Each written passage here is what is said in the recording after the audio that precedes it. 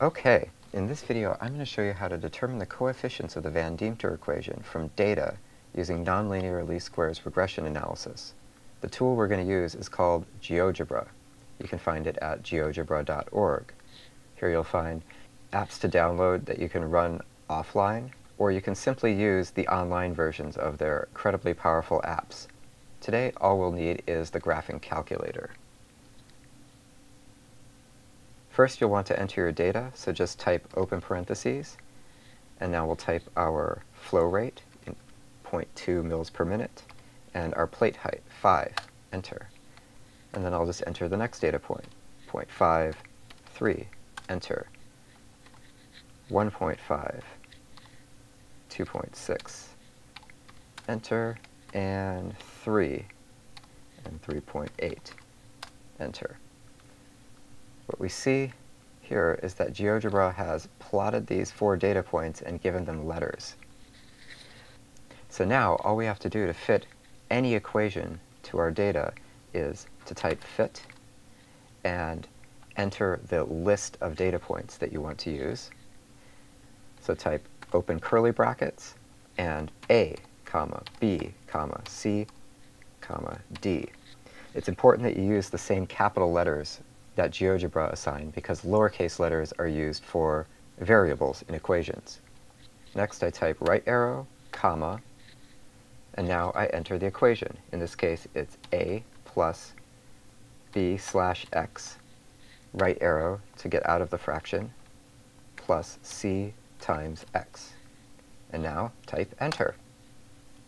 And instantly GeoGebra has fit this equation to my data to give me the parameters 0.87 for the multiple paths coefficient, 0.80 for longitudinal diffusion, and 0.87 for mass transfer.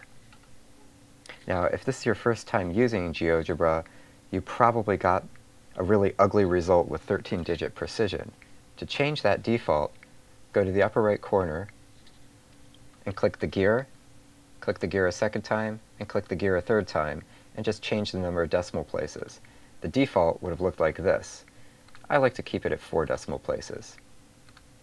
The next thing to note is that GeoGebra automatically puts a little gray dot at important inflection points. If you don't see that gray dot, just left-click the line and the gray dot will come back.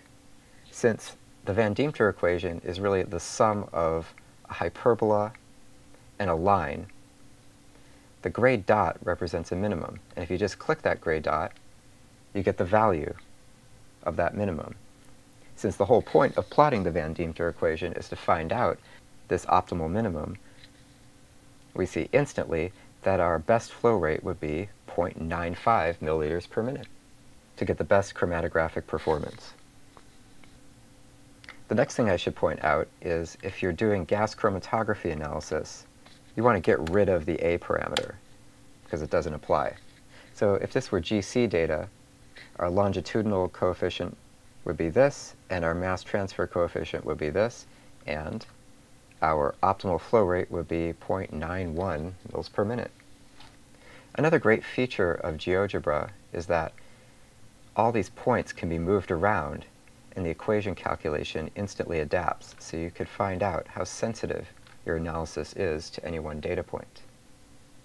There's a lot more that the software can do, but this should be able to get you by for now.